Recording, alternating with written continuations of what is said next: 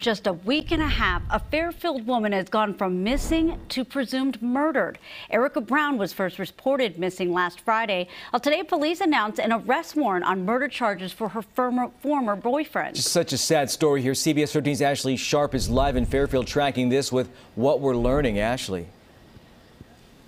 Hey guys, it's now been 11 days since Erica Brown was last seen, and today the news came that has only deepened this mystery surrounding her disappearance. Fairfield police saying that they believe she's dead, and at the center of their investigation is Erica's boyfriend, a man they need your help finding.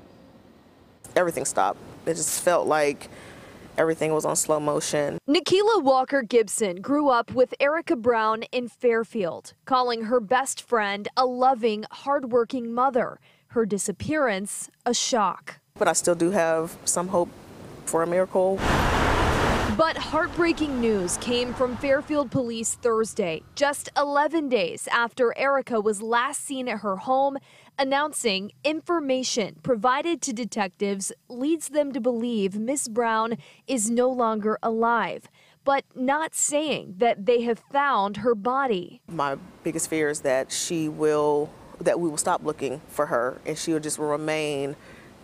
remain one of the 64,000 Black missing women and youth that are out there. An arrest warrant went out Thursday for Mark Randle, also called Tweezy. Police say for Erica's murder. She lived with him when she disappeared. And you have to have proof that there's a crime there, okay? Just the person being missing is not enough. CBS 13 asked Sacramento area defense attorney Mark Randle how a murder case moves forward if Fairfield police have not found Erica's body.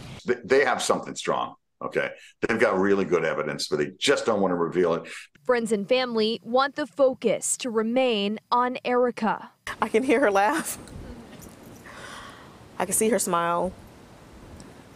And it breaks my heart that her daughter won't be able to see that again. Holding out hope and demanding justice for the man on the run.